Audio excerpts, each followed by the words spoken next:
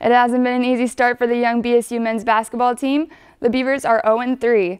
Heading into this weekend's matchup with UW Superior, the Beavers have only averaged 56 points per game while giving up an average of 71 to their opponents.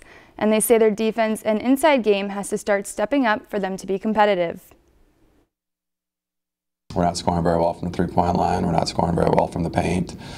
So that's always a challenge, and we just need to get better. We need to get better collectively. We need to get better. I don't want to lose sight of our defense because our defense isn't good enough either right now, and that needs to continue to get better.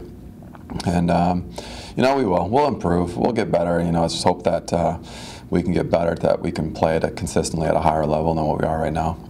If you've enjoyed this segment of Lakeland News, please consider making a tax-deductible contribution to Lakeland Public Television.